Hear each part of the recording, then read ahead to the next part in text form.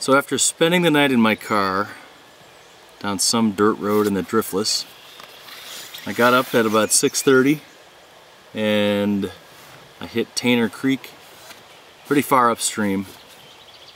Just a gorgeous place to be in Wisconsin and in the world.